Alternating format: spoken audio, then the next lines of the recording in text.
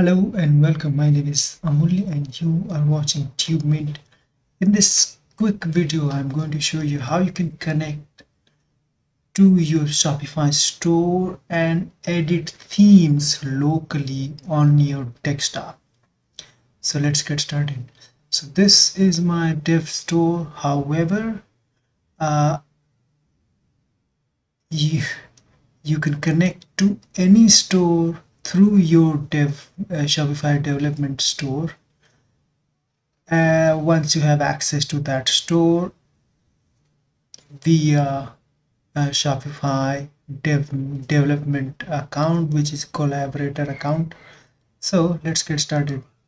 So first thing first, you must have Shopify installed on your system, Shopify CLI. Okay, so I already have Shopify CLI installed on my system. You can see it. It gives me so many options to run, okay, from my system, from my desktop, using CMD or terminal if you are on Linux or Macintosh. So you can see I can perform lots of things here. So I'll go to my desktop. You must be familiar with whatever CMD terminal you are using. I'll go to desktop and here I'll list all the directories. So I have one theme on this system here that I'm going to switch over to in my terminal. This is the theme, okay. So, or I can switch to this one. So I'll go to page data.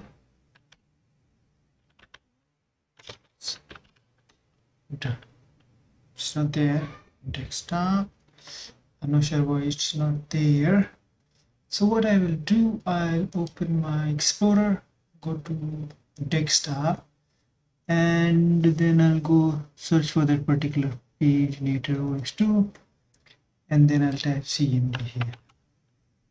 Okay, so it is working now. What I will do, I'll just close that previous CMD, and from here I can check if I'm connected to Shopify Dev Store. So I'll simply type Shopify to learn about all the options available. You can see, okay, this is the command store, displays the current store. You simply type Shopify and store. Okay, if you're not connected, you will simply say Shopify. You definitely type and check if you are really connected. If you're not, then you'll say Shopify login and then 2 dashes store stay equal to, and then you will type in the store URL and then hit enter. This will quickly go to initiate the authentication. Select your dev store by pressing the number and you are connected, logged into this particular store through this partner organization, which is my TubeMint. Now what do we need to do here? We need to run this. So make sure you are connected to a store and you have downloaded a theme on the system and you are in that particular themes directory. Once you are there, you can run this command, Shopify theme. Now you can say serve. Okay, there are multiple commands that you can run with theme, like pull, push, and then you can see it is serving on the localhost as well. So this is what I was talking about. This is how you can do edit, update.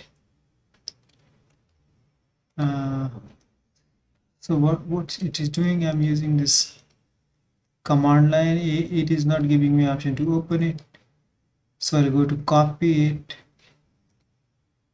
and then paste it over here and hit enter, and you will see this is running basically locally on my system. Okay guys, so I'll go to catalog I got my products here. Awesome. If you click on any of the products, oh, this is how it looks.